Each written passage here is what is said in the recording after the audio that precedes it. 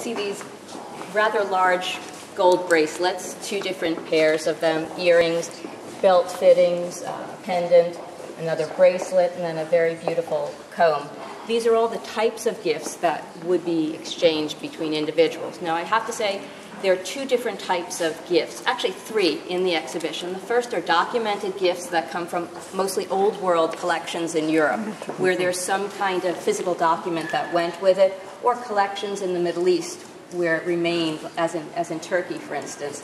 There are gift-type objects of the types we know from textual sources were given as gifts, and then there are depictions of gifts. So I have to say everything in this case is a gift type. There is no documentation. It's very hard to find documentation for personal type. And then sometimes you'll see manuscript illustrations which depict the giving of a gift.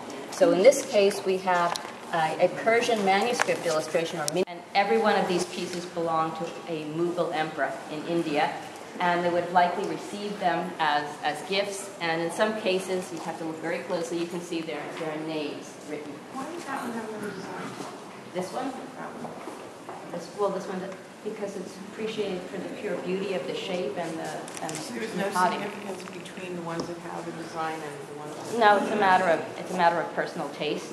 But these were appreciated for the beauty of the whiteness of the glaze. The same for this beautiful yellow one as well. So we all have different tastes because some people prefer these.